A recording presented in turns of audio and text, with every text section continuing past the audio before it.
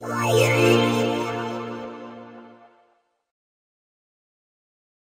everyone, in this tutorial I'll be showing you how to convert MP4 files to MPEG-2 using iSkysoft iMedia Converter Deluxe. The first step is to import our media.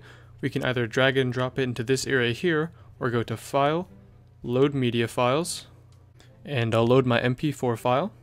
And then we want to select MPEG-2 as the output, so if we go down to the Video tab here and search through our options, we can see we have MPEG-2 right here, so we'll select it.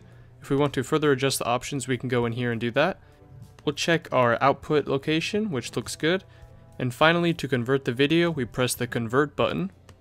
And then a dialog will pop up showing us it's successfully converted. We can open up the output to view our newly converted files. And now we have our new MPEG-2 file. That's how you convert MP4 files to MPEG-2 on Mac using iSkysoft iMedia Converter Deluxe.